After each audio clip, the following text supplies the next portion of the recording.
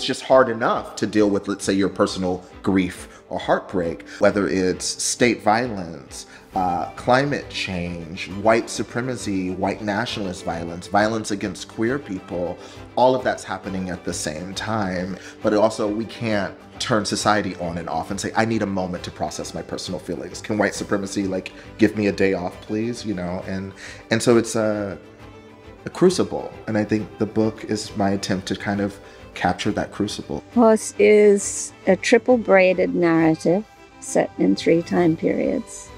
And I had no idea at the beginning that a story about a 19th century racehorse was going to lead me right to Jackson Pollock, but it did. And because race is such an important part of the story of the 19th century, I knew that that would have to resonate in the contemporary story as well. One of the things that was interesting to me about growing up in a family of 4 same-sex siblings, I have 3 sisters, was the way that each of us was so extremely different. And I think I had that in mind when I wrote about the Chow brothers. Each of them has experienced a different stage of their parents' Americanization. Half American is about what World War II looked like from the African American perspective. They recognized that the United States was claiming to fight this war for freedom and democracy while still having a segregated army, while still condoning this kind of Jim Crow segregation and racism all across the country. By and large, they're deeply patriotic. They want to do their part to help win the war. They want to fight for their country. And so one of the first battles they have to fight is just the opportunity to serve in the military. But the reality is that whole generation came back and really formed the foundation, the backbone of the civil rights movement. So Half American tries to weave all those stories together. You know, when I hear that there are younger journalists who are looking at the work that I've done, I'm honored. At the same time, I'm impressed with what so many of them are doing. The thing that helps me the most keep on keeping on is that there is a younger generation that's coming after me.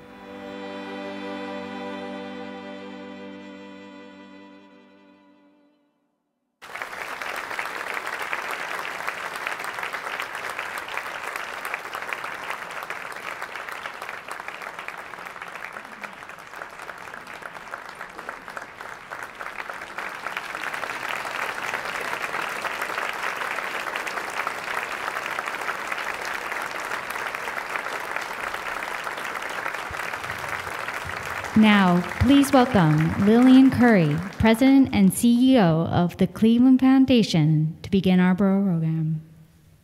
Good evening, everyone. Good evening. It is my honor to welcome you to the Cleveland Foundation's 88th Annual Anisfield-Wolf Book Awards ceremony. I want to thank everyone for joining us this evening here in person and tuning in via live stream. Today, I stand before you to introduce the profound impact and the immense power of the Anisfield-Wolf Book Awards. The awards were founded in 1935 by Cleveland philanthropist Edith Anisfield-Wolf. It has evolved into a prestigious platform for honoring works that address the complexities of race, racism, and the human experience. These awards have celebrated authors who dare to confront the most pressing issues of our times through the power of their words.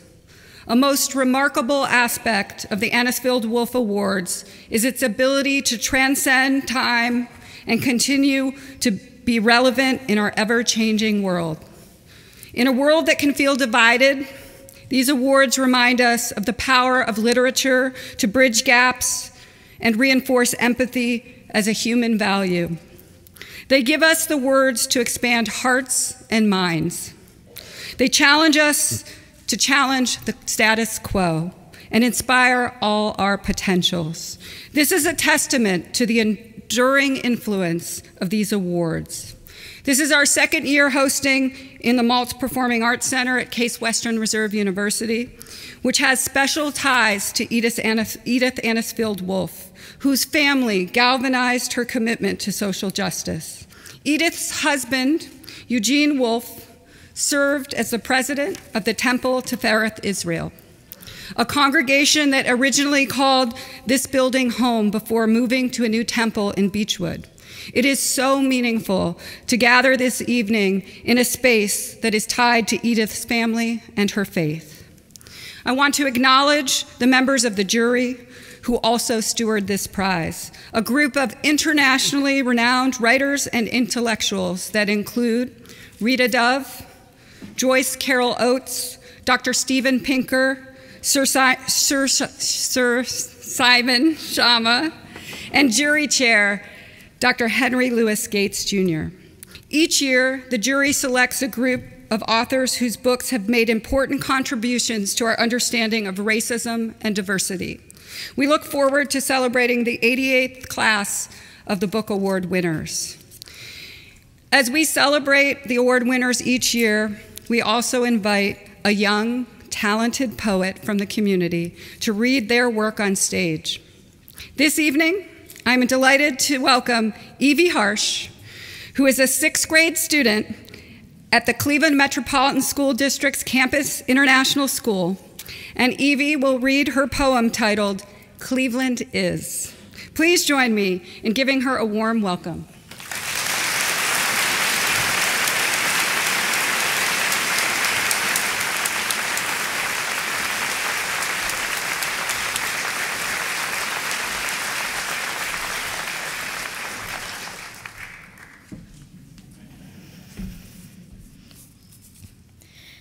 Cleveland is. Cleveland is an outlet hidden behind a bed frame, yearning to be used, but things must change for that to happen. Is a new notebook, fresh and clean. Is a song sung by Lake Erie. You can hear the Cuyahoga calling. Is a story told by the people. Is a mother, loving and kind. Is an antique shop, full and rich of history. Is a library, every story different. Is a hospital, a helping home to those hurting. Is a life never ending. Is a tree old and still growing.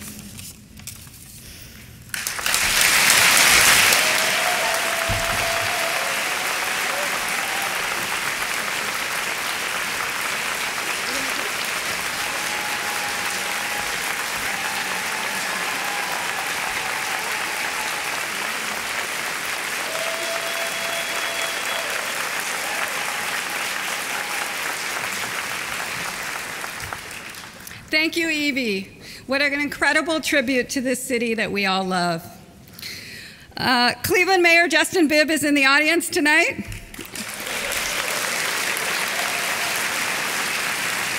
I'm sure that he enjoyed Evie's reflections on our city. We thank you, Mayor Bibb, for your championing of our youth and the arts, and for joining us tonight to celebrate the winners. Before we present tonight's awards, I want to take a moment to recognize several individuals who've helped shape and sustain the prize in recent years. This has been a year of transitions and milestones at the Cleveland Foundation and for the Anisfield-Wolf Book Awards. First, I'd like to thank the Cleveland Foundation's Board of Directors for their dedication and support of these awards. I would like to invite current and former board members to please stand and be recognized.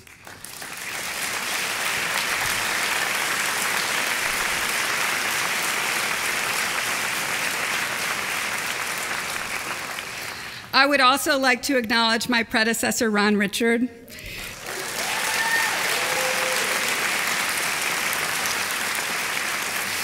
Ron served as the president and CEO for the Cleveland Foundation for more than 2 decades before he retired this summer. Ron's passion for the Book Awards took the prize to new heights and laid the foundation for an even bigger future. We thank you, Ron.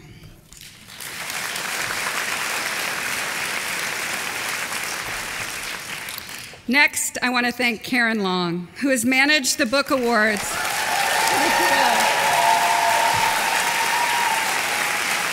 She went back there.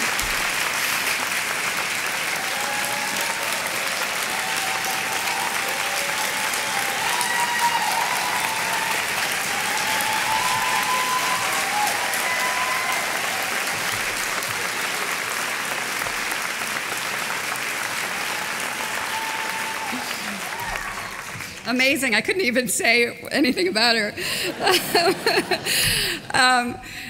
Karen has managed the Book Awards since 2013. She has worked day in and day out to carry out Edith Anisfield-Wolf's vision. She managed everything from jury deliberations to the selection process to the planning for this very ceremony. In addition, Karen has expanded the profile and impact of the awards in the community through Cleveland Book Week, now a series of literary and literacy programs that surround this event.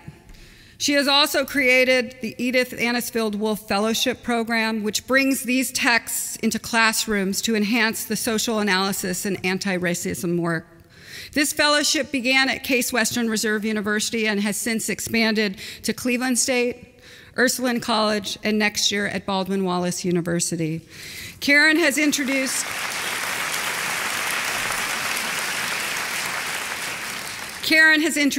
Anisfield-Wolf award-winning authors to audiences through new channels, including through an annual documentary in partnership with IdeaStream.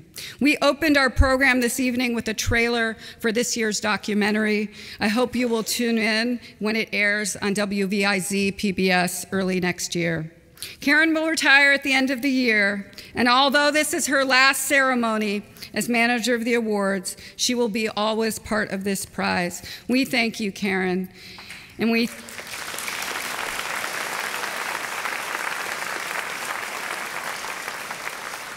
I can't finish. For all that you've done for these awards, and now I ask you all to please stand up and give her a huge round of applause.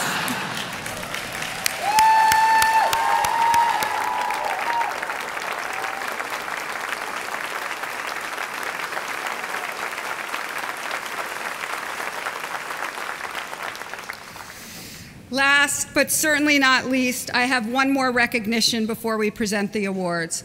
For 27 years, Dr. Henry Louis Gates Jr. has overseen the award selection as the chair of the Anisfield-Wolf Book Awards. Dr. Gates' profile as an intellectual giant, renowned cultural critic, has elevated these prizes during his tenure. This is Dr. Gates' last year as the jury chair. And he leaves an unparalleled legacy. Dr. Gates typically hosts the award ceremony, but he could not travel to Cleveland this year for a very good reason, one that is very aligned with the spirit of these awards. This weekend, Harvard University, where Dr. Gates is the Alphonse Fletcher University professor and the director of the Hutchins Center for African American Research, will formally inaugurate Dr. Claudine Gay as the first Black president of Harvard University.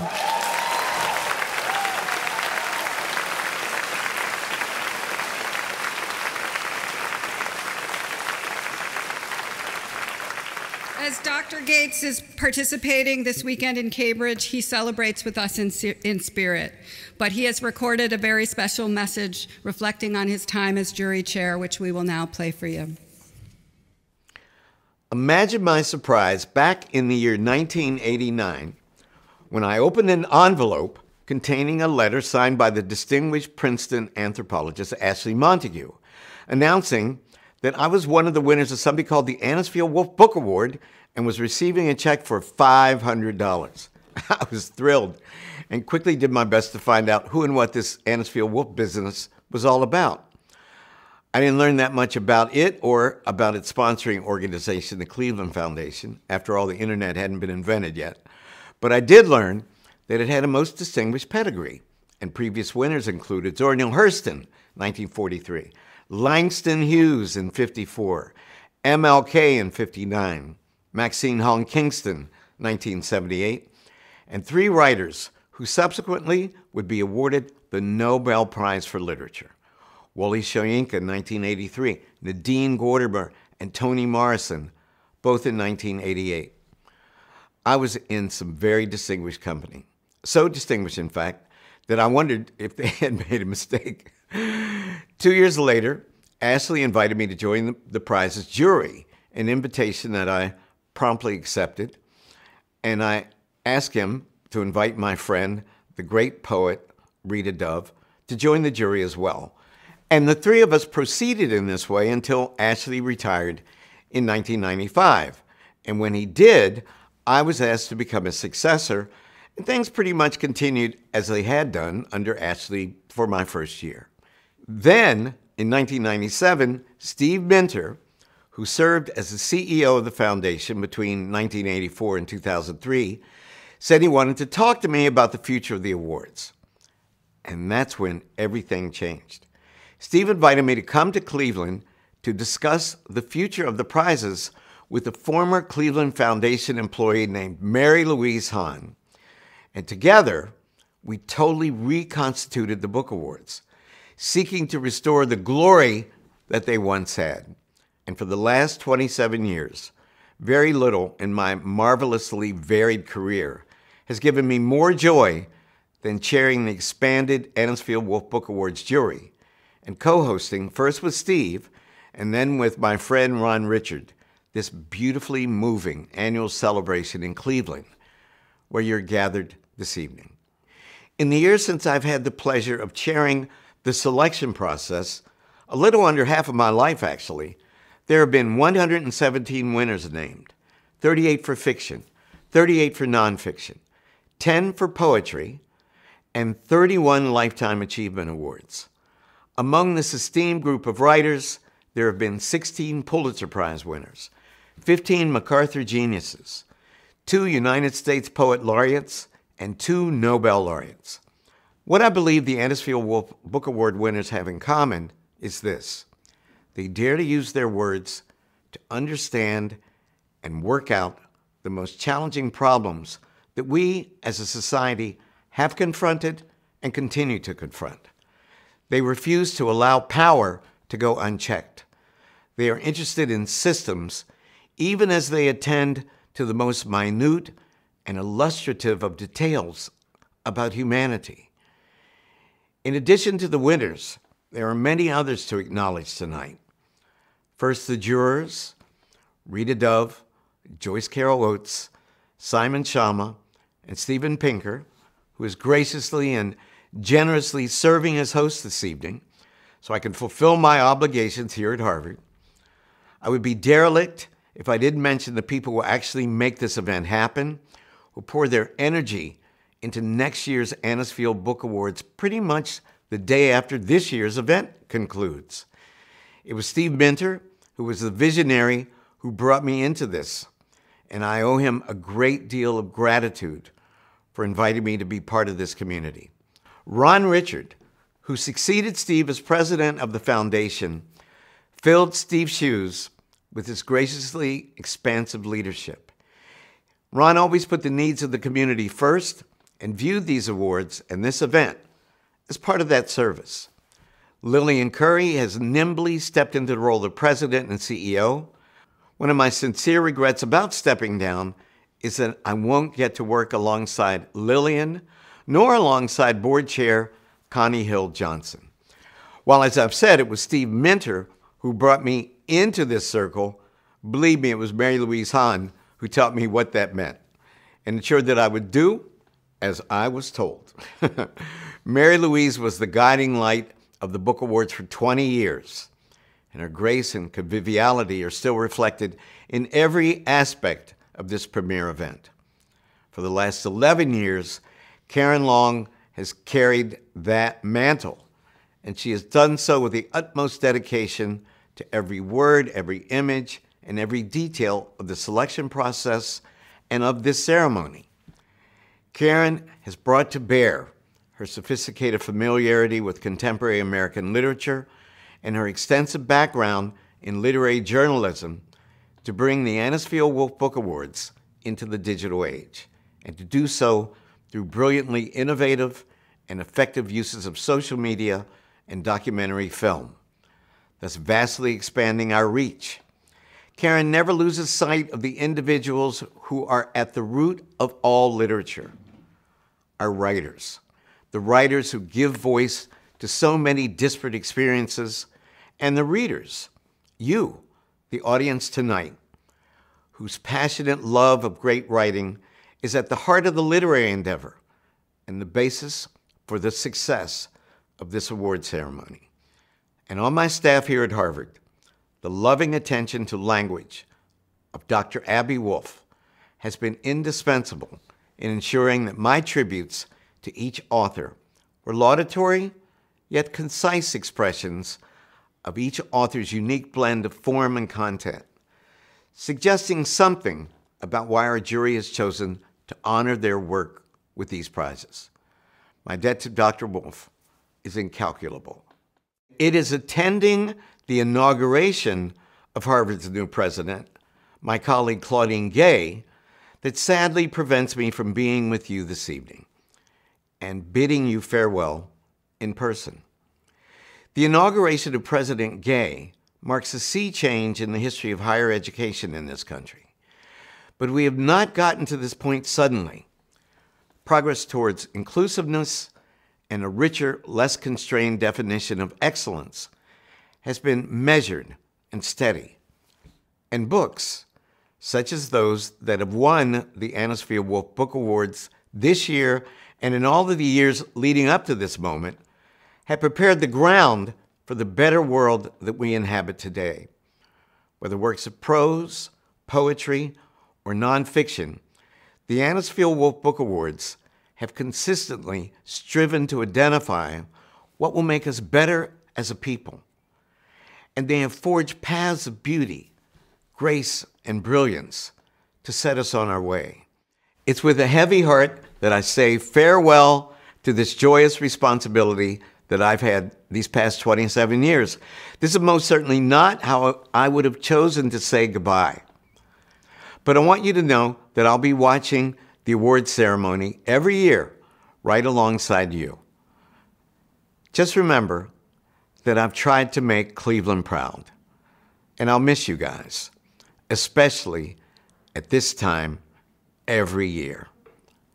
Godspeed, and enjoy the ceremony.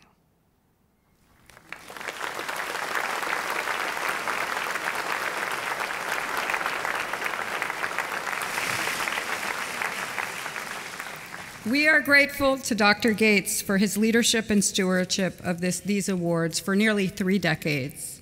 We are also grateful for the longtime Anisfield-Wolf jury member, Dr. Steven Pinker, who will host the ceremony this year. Dr. Pinker is an internationally renowned experimental psychologist, influential intellectual, author of 12 books. Among them, he is elected to the National Academy of Sciences and a 2-time Pulitzer Prize finalist. And he was named as one of Time magazine's 100 most influential people in the world today. He currently serves as the Johnstone Professor of Psychology at Harvard University, and he has also taught at Stanford and MIT. Please join me in welcoming Dr. Steven Pinker to the stage.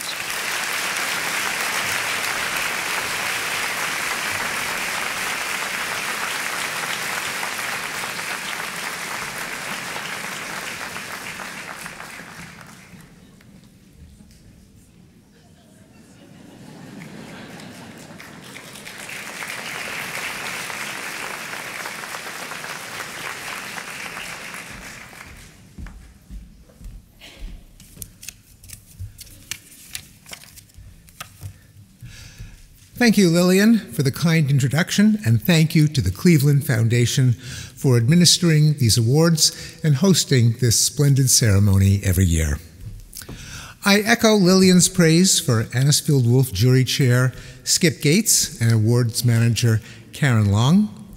I've had the honor of working closely with Skip and Karen during my time on the jury, and it has been a joy. But it's not time yet for farewells. Tonight, we are here to celebrate this year's brilliant class of Anisfield-Wolf Book Award winners. I'm thrilled to be in Cleveland to host this evening's ceremony. Of course, we are all here tonight because we understand the power of words to explore and shape our humanity. The words of this year's award winners do just that, and it is my honor to introduce them. Our first winner tonight is a writer whose second collection of poetry is both personal and political in its honest reflections of grief, love, violence, and survival in America. Written in Columbus, Ohio, during the height of the COVID pandemic, Saeed Jones' Alive at the End of the World is a collection of 46 poems that range in form, tone, and tenor, evoking everything from devastation and bewilderment to joy and humor. My friend and fellow Anisfield-Wolf juror Rita Dove calls the book an aching reminder that a queer black man leads a meta-existence. He cannot live without thinking about living, constantly negotiating the everyday with an eye to the peril that can intrude at any time, from police violence to the minutest reactions from highbrow bigots. Jones' poems are alive and unafraid in their truth-telling, employing different voices and perspectives in perpetual conversation with Black cultural history and therefore American cultural history. For illuminating the apocalyptic nature of our everyday experiences, and in doing so, deepening our humanity, Saeed Jones is the recipient of the 2023 Anisfield-Wolf Book Award for Poetry.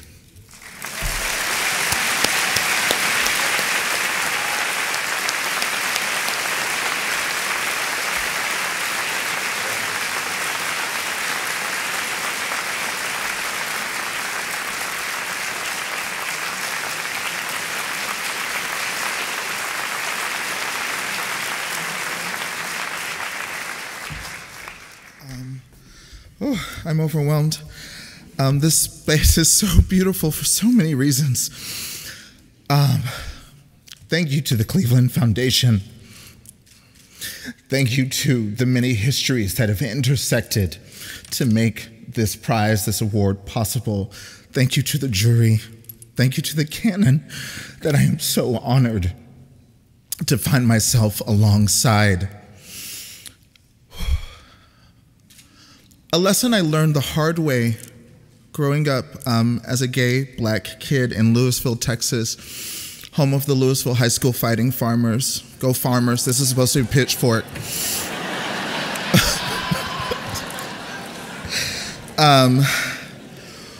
Was that when you think you are alone, when you think you are the only person feeling what you're feeling, you are in one of the most vulnerable points in your life. I realized that in terms of my gender and my relationship to race, but having lived into the 37th year of this magnificent life, as I was working on the poems that became alive at the end of the world, I realized that so many of us are walking around with ghosts locked in our hearts and our heads.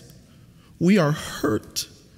We are grieving, we are bewildered by so many betrayals and violences. And what scares me is that instead of understanding that we are a multitude, too many of us think that we are the only ones who feel this way. So I just want to say that if you can hear my voice, if you can see me, and what I've said resonates, please know you are not alone. You will never be an orphan in this world, and it is your duty to reach into your strength and connect with someone else. Thank you.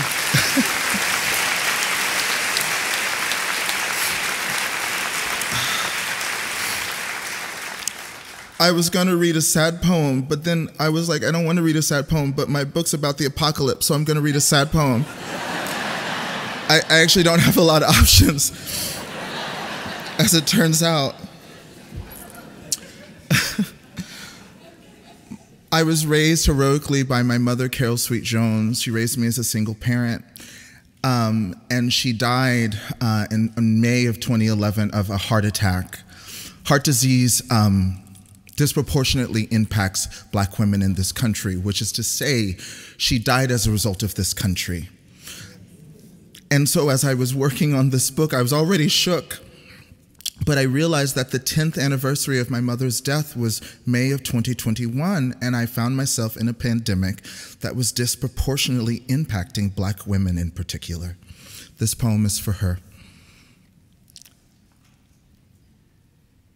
Saeed, how dare you make your mother into a prelude? And then night neons itself inside me, and I begin missing you in loud, new ways. The sky burns itself bright, then bruises black. Things fall from the sky, and those things might be water, but could just as well be boys, or bombs, or billionaires, or birds. Honestly, between your death and me, it doesn't matter. Or I don't know. Or I wasn't looking. Or I can't see because I've made a home out of how much I miss you. And there's no one here to tell me I should leave. Alone and night neoned, I write, read, drink, drug, grieve, and all America keeps teaching me is that there are so many ways to die in America. Which is quite confusing because this country killed you a decade ago. And I'm still writing, reading, drinking, drugging, grieving, binging, blacking out in the cozy, claustrophobic home I've made out of how very, very much I miss you. And the sky keeps throwing down consequences and corrections and histories and nations. I mean, come on. Who can blame me for not wanting to go back outside? You, a whole decade ghosted, grounded and ground down into unreliable memories, dollar word metaphors? No, not you. Mother as mortar and pestle. Mother as son mangling meaning out of his mother's misfortune. Mother as second draft, sorry. But it's awfully true. You are prelude. And your progeny, loud and unrelenting in your epilogue, somehow has to live on as your last sentence, uncompleted. Thank you.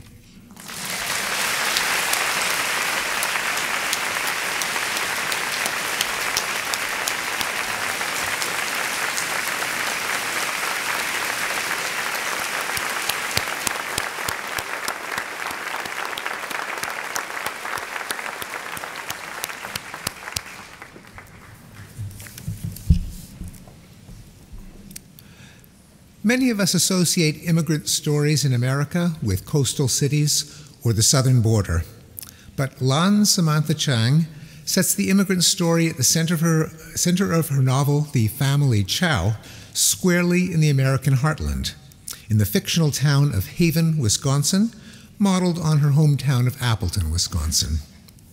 The novel's namesake includes Chinese immigrant and family patriarch Liu Chow, his wife Winnie, and their 3 American-born sons who own and operate a long-standing Chinese restaurant where the popular Americanized Chinese food belies some unsavory family drama. In conversation with Dostoevsky's The Brothers Karamazov, the plot of The Family Chow revolves around the murder of Liu Chow and the subsequent trial of his oldest son, Dagu, the head chef of the restaurant, who is accused of patricide. Both mystery and comedy, The Family Chow is a story about family and class dynamics, identity and belonging. It rejects the model minority stereotype and invites us into the kitchen of a vibrant, multifaceted, and maligned family in Midwestern America. For writing that both mirrors and upends traditional narratives around immigration and small-town America, Lan Samantha Chang is a recipient of the 2023 Anisfield-Wolf Book Award for Fiction.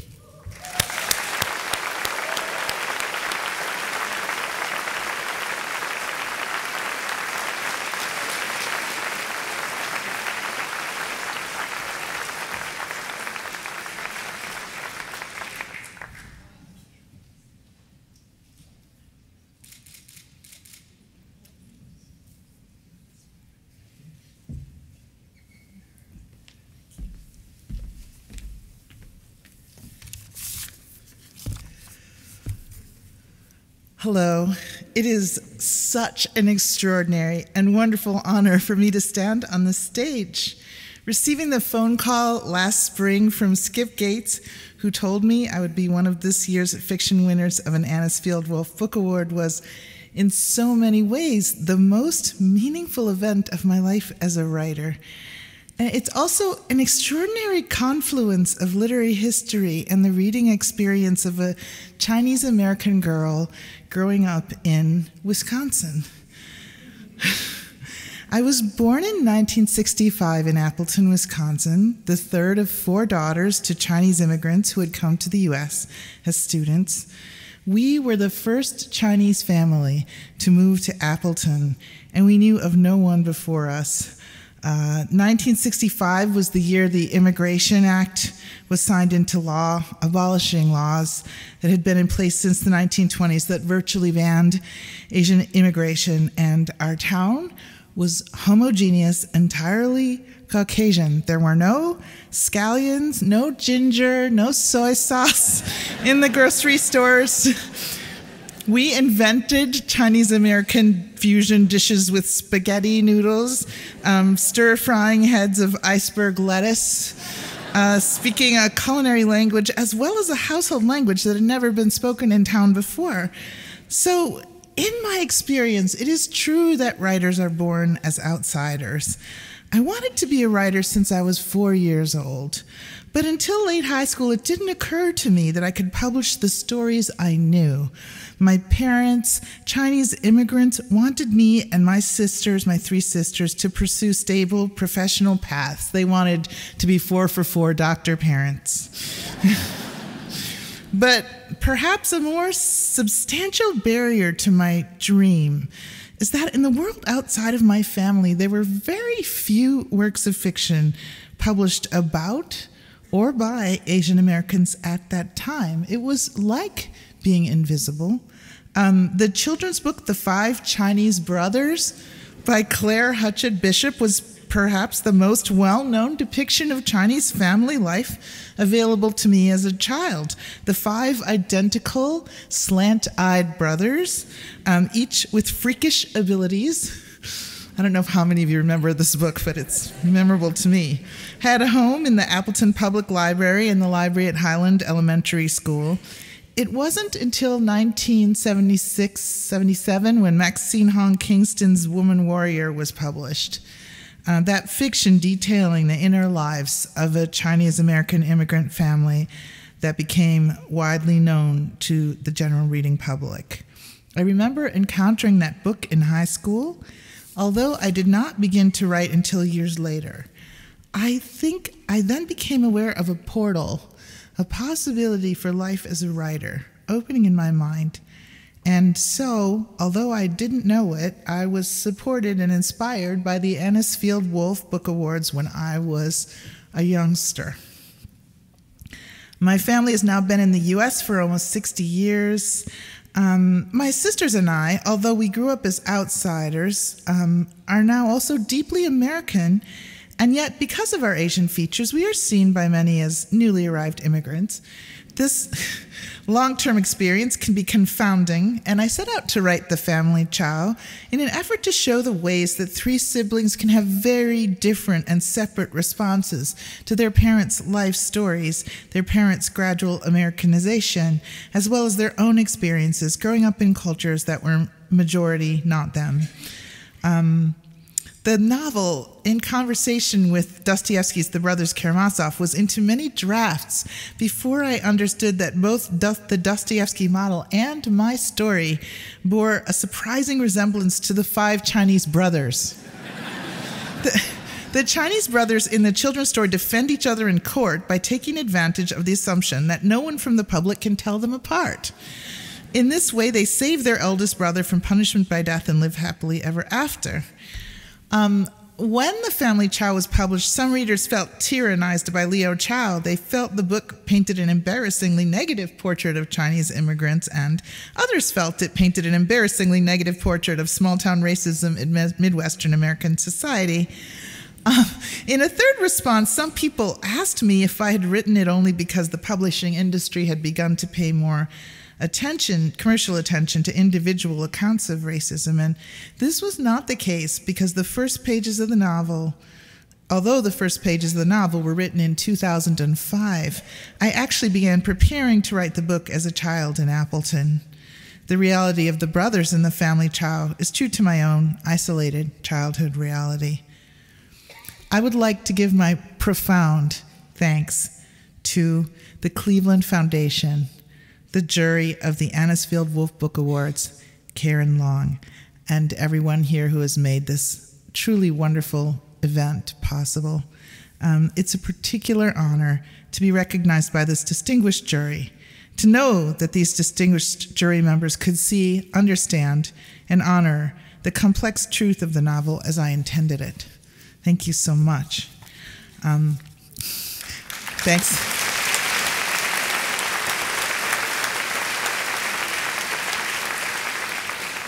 I'm just going to read a bit from the family Chow. For 35 years, everyone supported Leo Chow's restaurant, introducing choosy newcomers by showing off some real Chinese food in Haven, Wisconsin, bringing children, parents, grandparents, not wanting to dine out with the Americans, not wanting to think about which fork to use. You could say the manifold tensions of life in the new country. The focus on the future, tracking incremental gains and losses, were relieved by the fine Chow. Sitting down under the dusty red lanterns, gazing at Leo's latest calendar with the limp-haired Taiwanese sylphs that Winnie hated so much, waiting for supper, everyone felt calm. In dark times, when you're feeling homesick or defeated, there is really nothing like a good steaming soup and dumplings made from scratch. Thanks very much.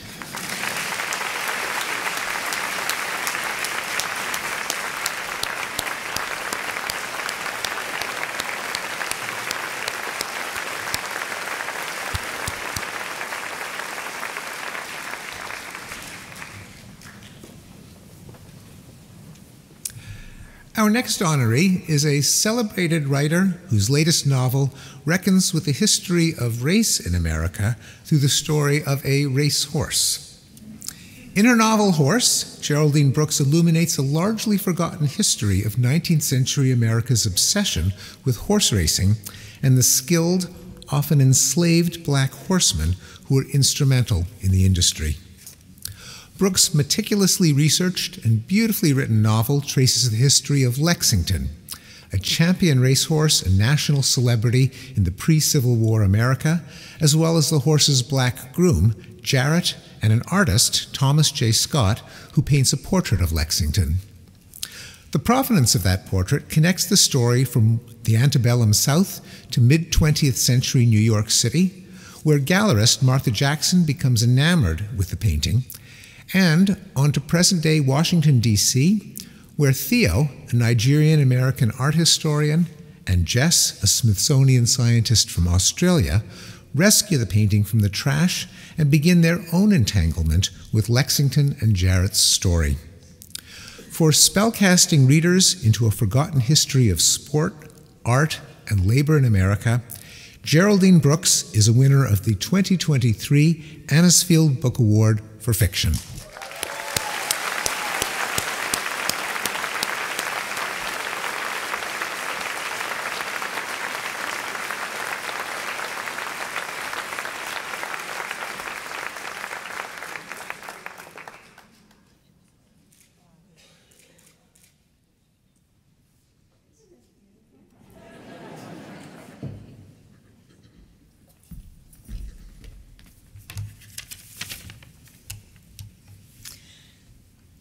It's so wonderful to be back in Cleveland. I first came to this city in 1983, an Australian freshly graduated from Columbia Journalism School, to work at the Wall Street Journal at the bureau they used to have right down by the lakefront. I like to say it was my first foreign assignment. I got a beautiful apartment in Shaker Square, and when I moved in, there was a great big shovel sitting outside the front door. And I said, "What's that for?" And they said, "You'll see."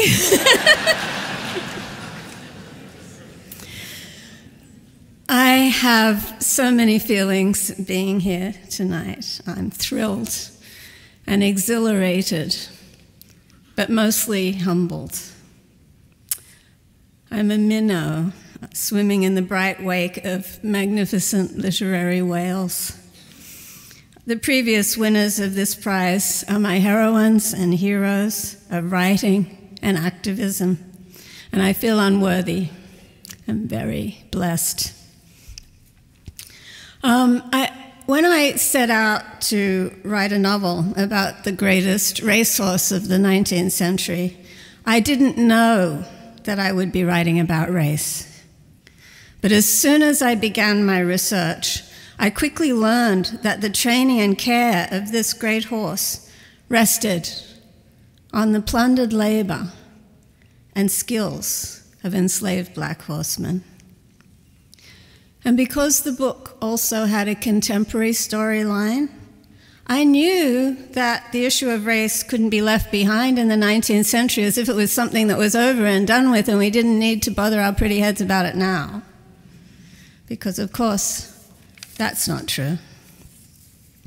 And I will confess that when I realized this, I wasn't sure if it was a story I should tell. You'd have to be living under a rock to be unaware of the dialogue regarding appropriation and the Twitter storms that it can engender. It's been an essential dialogue and an essential reckoning because white writers have hoarded the conch for entirely too long at the expense of black voices. So there was a moment when I considered centering the story on the white owners of the horse. I could easily have done that because these were colorful figures. They included an aristocratic New Yorker who'd been kicked out of West Point after he punched out his superior officer, who'd made his fortune as a riverboat gambler. Also, a doctor who was Mary Todd Lincoln's family gynecologist, and a Scottish aristocrat. But I quickly realized that to center the book on these men would be unconscionable, because that approach would erase the contributions of the black horsemen. And I wanted instead to acknowledge and to elevate that work. So I resolved to do the work to the best of my ability, to find these men as best I could in the scant and sometimes grudgingly favorable notice they received in the turf press of the day, and in the surprisingly respectful and deferential references to them in the letters exchanged between the racehorse owners and breeders. In my experience, enslavers' references to enslaved people are mostly demeaning and belittling, so it stood out and indicated how their knowledge and experience was so critical to a pursuit on which so much white wealth and prestige rested. I also found these men in the art of the day, often painted with the famous horses they trained and rode and groomed, incredibly revealing portraits of professional men who, through their own resilience and tenacity, had carved out an important role within a brutal system. As for my contemporary storyline, I wouldn't have been able to write that without the patience and generosity of black friends who have shared their lived experience with me throughout the years. This dumb Aussie broad who arrived in this country with no real clue about the aggressions, macro and micro, that these black friends endured every day. I'm more than thankful to have been included over the years at the annual Sisters Lunch, thank you, Charlayne, and the Driving While Black dinner, where I listened and gradually learned how to be a better ally. This was a book that started with my love for animals and all they give us as humans, even as we exploit them and mistreat them. It led me to a larger story of exploitation and mistreatment, a story that is unfinished. And ending it, as artists and activists, must be our work. So, I hold tight to what James Baldwin said. Each of us, helplessly and forever, contains the other. Male in female, female in male, white in black, and black in white. We are part of each other. If we can hold on to that thought, if we can amplify it in our work and in our lives, maybe we can resist all the vicious and venal voices that want to deny history and purge bookshelves, promote ignorance, and further lies. That's the work, and what an inspiration this award is to get on with doing it. Thank you from the bottom of my heart.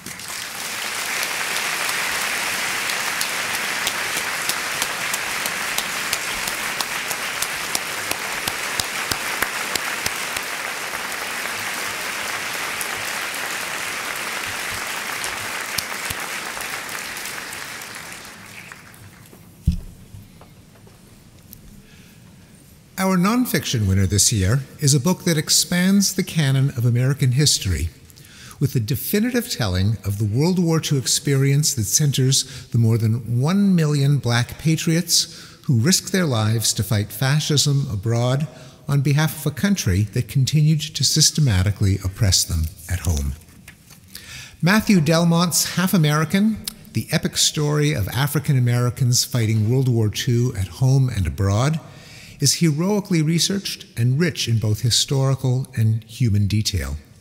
It tells the stories of black leaders like Thurgood Marshall, Benjamin O. Davis, Ella Baker, James Thompson, and Langston Hughes, who are on the front lines of the fight against both fascism and racism.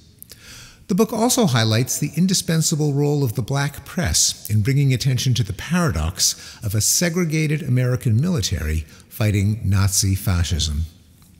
Half American rewrites our understanding of the greatest generation in the good war, and it highlights two key dynamics in the nature of racism.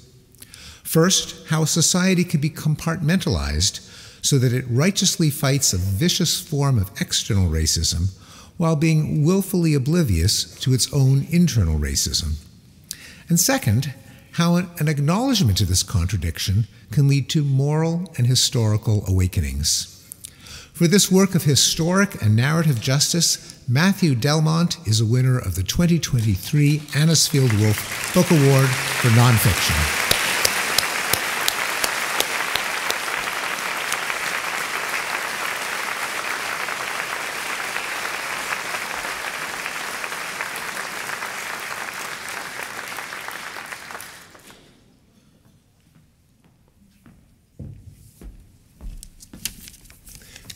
Good evening, everyone. I want to thank the Cleveland Foundation, the jury, and all of you. To be in the company of so many people who love books is amazing.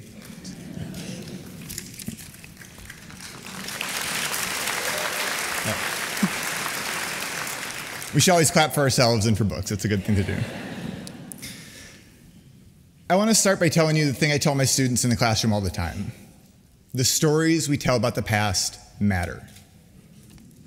Today, there are fewer than 120,000 living American World War II veterans, including approximately 10,000 black veterans. I'd like to start by talking about one of them, who happens to be a Clevelander, and who happens to be here with us this evening, Robert P. Madison.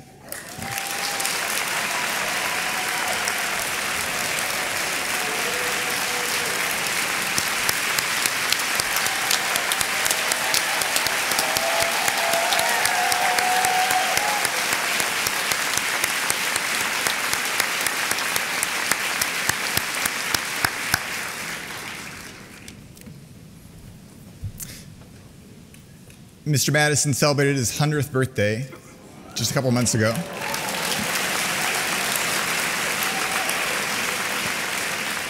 So, happy belated birthday. I've given probably 50 talks on this book, and I've referenced you in almost all of them. And so I can't say how much it means to me for you to come out this evening.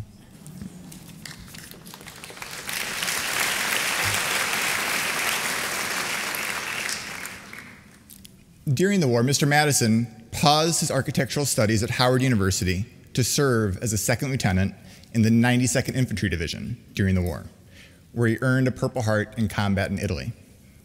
After the war, he earned architectural degrees from Case Western and Harvard before returning here to his hometown of Cleveland to establish a trailblazing architectural firm.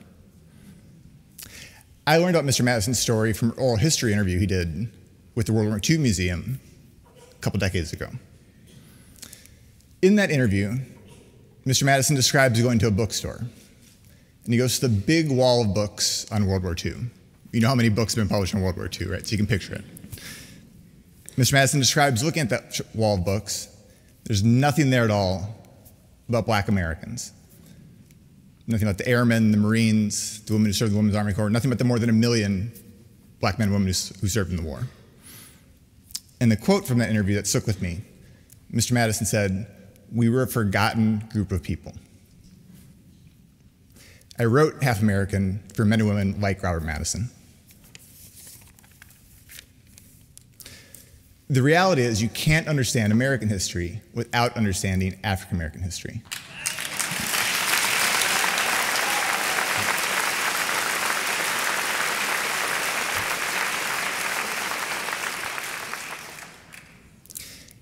And you can't understand the history of World War II without understanding the experiences of the more than 1 million Black men and women who served in the war. The reality is, and I can say this after having spent 7 years working on this book, the reality is America and the Allies could not have won the war without Black Americans.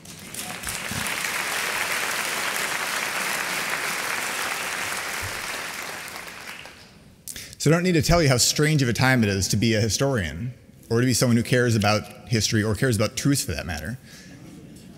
I'm not someone who angers easily, but I get angry.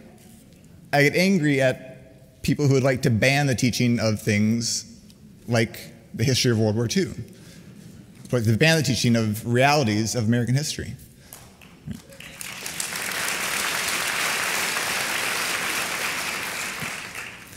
Because the reality is we need to be able to talk about both the good and the challenging aspects of our country's history. We need to be able to talk about the history of Black veterans, the history of people like Mr. Robert Madison. So I want to close by reading you the last paragraph of the book and to remind you again that the stories we tell about the past matter. Stories of World War II that do not reckon with the Black American experience leave us ill-prepared to understand the present and rudderless as we try to navigate the future. Ignorance is a luxury that we cannot afford. If we tell the right stories about the war, we can meet the resurgence of explicit racism as a deeply entrenched aspect of our country's political, history, and cultural life, rather than as a surprise or an anomaly. If we tell the right stories about the war, we can see modern battles over voting rights and racial justice as a continuation of decades-long struggles to make America an actual functioning democracy. And if we tell the right stories about the war, we can finally honor the sacrifices of the Black veterans, defense industry workers, citizens who fought in foreign battlefields and in their own cities and towns so that no one would ever again be treated as half American. Thank you.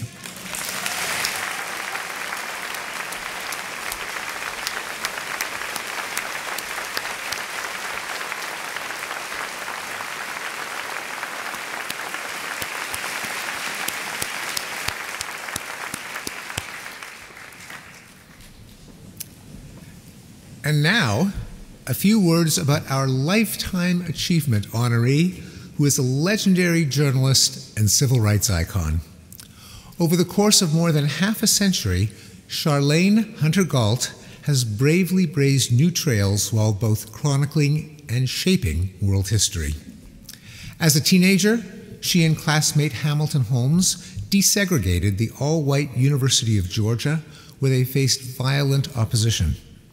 She quickly achieved her lifelong goal of becoming a journalist, beginning as a student reporter and continuing on to The New Yorker, where she became the first black journalist to write for Talk of the Town.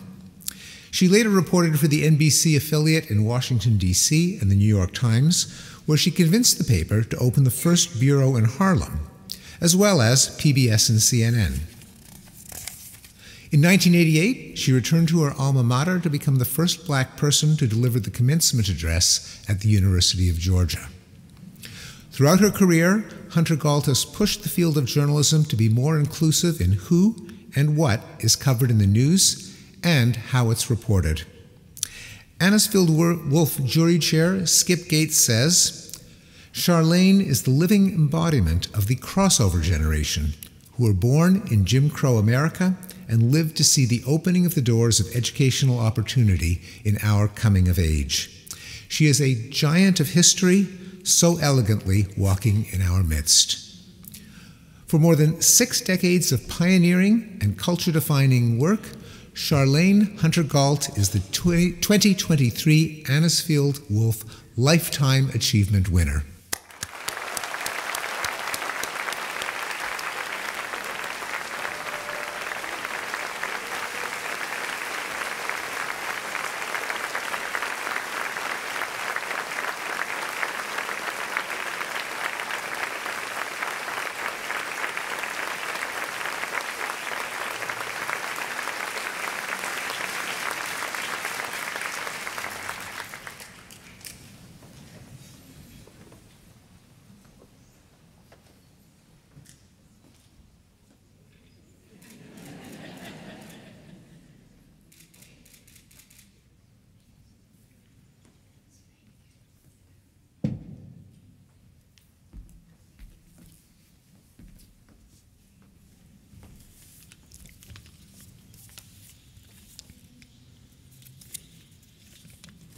She's old, so you have to give a chance.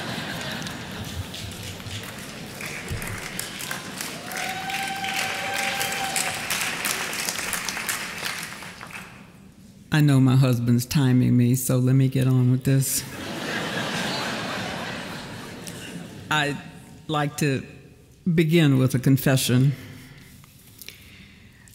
When I turned 81 years old a few months ago, I started thinking about, why shouldn't I run for president?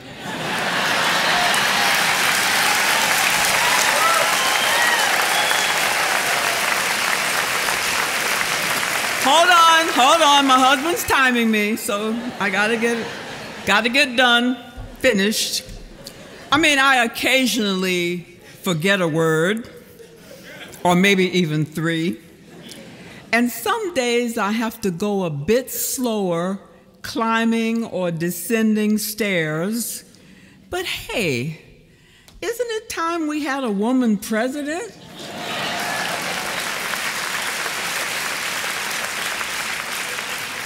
Anyway, let me hasten to say that once I was informed that I would be getting the Lifetime Achievement Award from Anisfield-Wolf, that did it. And yes, while I did think I would be a good POTUS, that's President of the United States, well, there is another prospect who looks a little like me, but anyway, you know what I'm talking about, right? How much more of an honor could it be to be included among the amazing Anisfield-Wolf Lifetime Achievers in the past? Some I've encountered and been inspired by over the years, including Dorothy West, whom I didn't know personally, but she came alive for me this summer in a 2-minute video at the amazing exhibition dedicated to her at the Martha's Vineyard Museum. I never realized how physically short she was until I saw her writing desk in this exhibition. My back began to hurt trying to imagine sitting at it.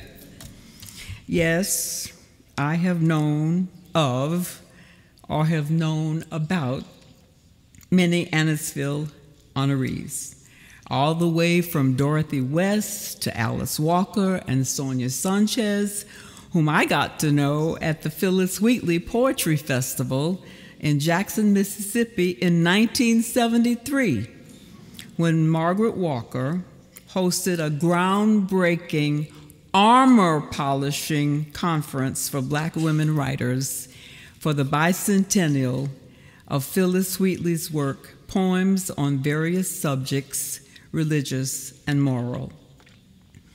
And that's one of the reasons I think of myself as woke at 81. For these days, when so many are despairing about our challenging times, I find myself being woke, quoting LL Cool J from his album Mama Said Knock You Out, especially with the words, "Don't call it a new day, I've been here for years." Yes, I've been here for many years, like Zora Neale Hurston, one of Anisfield's other awardees and one of my heroines. I've traveled the world in search of people, and therefore LL Cool J's words capture the way I sign my book, My People, and that is with hope. Yes, it's for the history of people like those that this organization and the Cleveland Foundation has recognized for their lifetime achievement that are among the things that keep me hopeful. For they kept on keeping on with hope in their heads and with hope in their hearts. Like, well, my own mama in her own quiet way. For she too could have inspired LL Cool J, because she was someone who could knock you out.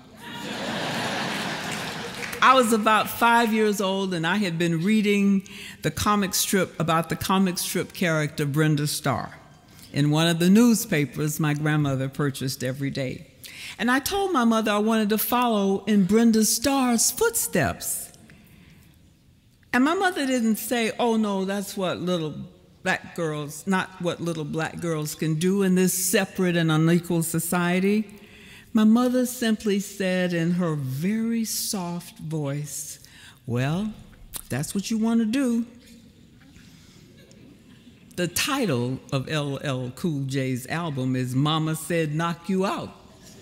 And my mother just did that when she responded to what I told her. And throughout my career as a journalist, my ambition has been to write about people here and all over the world in ways that are recognizable to themselves. What I have come to realize is that much of the ignorance and therefore the division we are facing today is the result of people not being properly taught our history, history that has provided armor for our people from the day they stepped off the slave ships, and for me, as I navigated racial resistance when I enrolled at the University of Georgia. Armor that helped them and me not only survive, but in time conquer the slings and arrows of outrageous fortune. Not too long ago, I had an exchange with someone who wanted to know, why was it important that we keep digging up the past? And it was a question that might have annoyed me, but for the fact that I could tell him in no uncertain terms that we keep digging up the past in order to polish our armor and share the memories, not least as motivation for a new generation as it charts its path to the future, and to give the lie to the idea a professor of mine at University of Georgia once articulated, maybe as a challenge. He said, "We learn from history that we do not learn from history." But our first Black president acknowledged his debt to the past when on the campaign trail he told a crowd in Selma, Alabama, "I stand on the shoulders of giants." And some of those giants are people I chronicle in my book, My People, some activists, some just good citizens who hardly ever were chronicled in their full humanity in most media. But what we experience in our everyday lives, even in these difficult times, is the need to keep alive the values, the armor that my people embraced in their schools, churches, and neighborhoods, and to protect a history that will help us all, each in our own way, face this challenging moment with history and hope in our hearts and in our heads. And I'm also hoping that my people can be done of the things that will help us create, be one of the things that will help us create a coalition of the generations so that my generation, 81 years old, remember? But my generation can polish the armor of younger generations with lessons that we learned on our journey to the horizons. So with the deepest appreciation to all associated with the selection of yours truly for the Anisfield-Wolf Lifetime Achievement Award, and also congratulations to all who are also being honored in their categories, with whom I've become best friends now, right, you people? Hope so, because I want your book for free.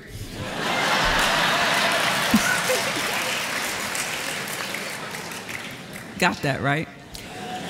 Yes, I am hopeful that all of our names attached to Anisfield-Wolf will indeed inspire new generations to keep on keeping on, so that one day Anisfield-Wolf can help acknowledge that we are truly free at last, free at last. Thank God Almighty, we are what? Free at last. If you believe it, say it. Free at last. Shout it. Free at last. Free. Free. At last. Thank you.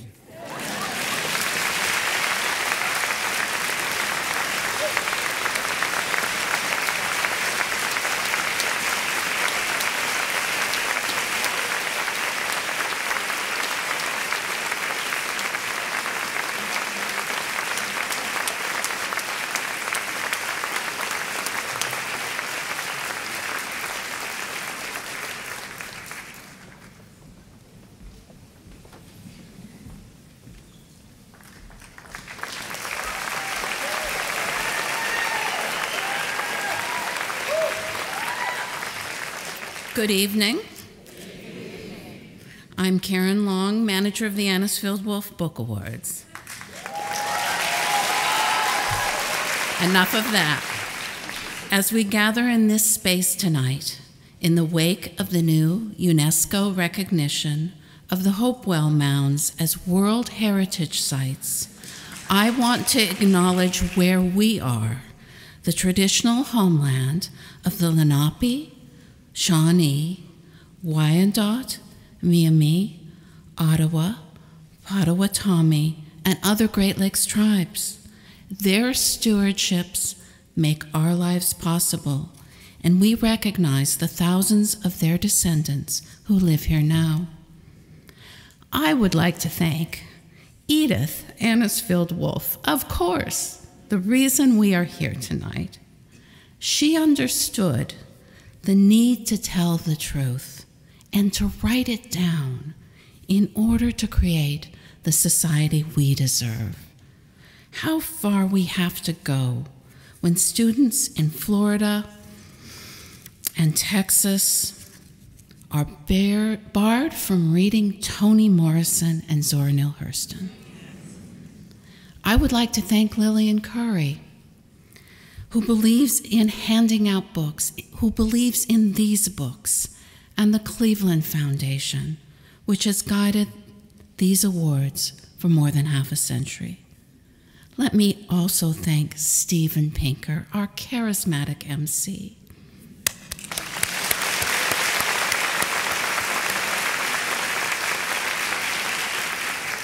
And Skip Gates and the entire jury, I am elated to say that the brilliant poet Natasha Threadaway will lead the next jury.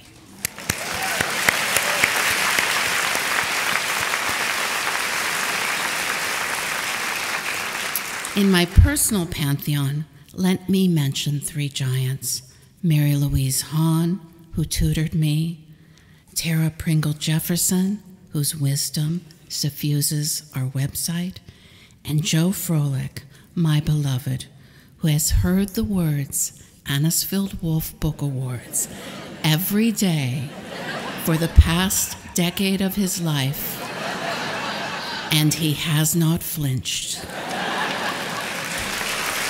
Thank you, Joe.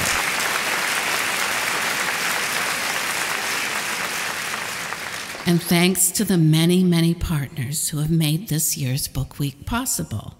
Tomorrow, Charlayne Hunter-Gault will grace the stage of the City Club for a noontime forum. And later in the evening, we'll gather at Asia Plaza to celebrate the family chow with food and Lan Samantha Chang. On Saturday, the Great Lakes African Americans Writers Conference will kick off at 10 a.m. at the Cleveland Public Library, while Matthew Delmont will bring home to us the relevance of Half American at East Technical High School, beginning at noon. Please visit our website, anisfield-wolf.org, to learn more about these and other upcoming events. Tonight, we will conclude our celebration as the writers sign your books here at the Maltz, and we trek across the street, 105th, where lighting and musicians will guide our way. The reception there is fabulous. Do not skip it. So, if you would like a book signed, please join the line through the door to the right of the stage for sales, and meet the authors backstage in the Buckhold Family Commons before you make your way to Park Lane.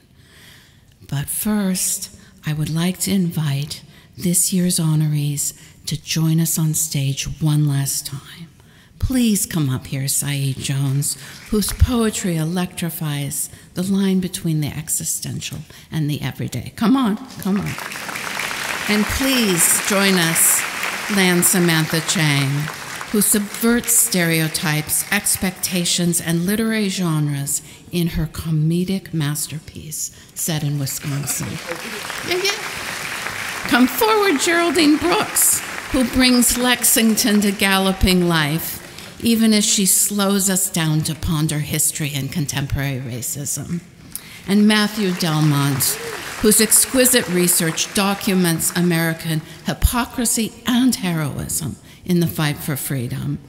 And finally, Lifetime Achievement winner, Charlayne Hunter-Gault, whose trailblazing writing taught us how it's done, and shaped our history and culture. Thank you. Thank you for your love, and good night.